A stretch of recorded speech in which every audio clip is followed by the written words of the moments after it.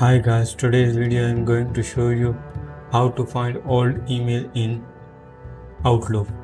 So first of all, go to start menu, search for Outlook, open it.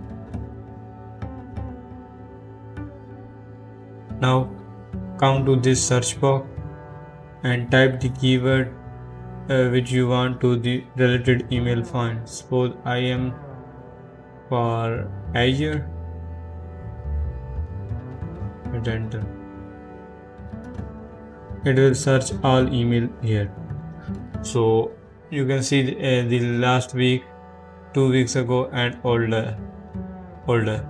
So here is some other feature like current mailbox. Mean if you in this folder, it will only search in this folder. So if you select all item, then it will search this keyword on all these folders and bring the result here.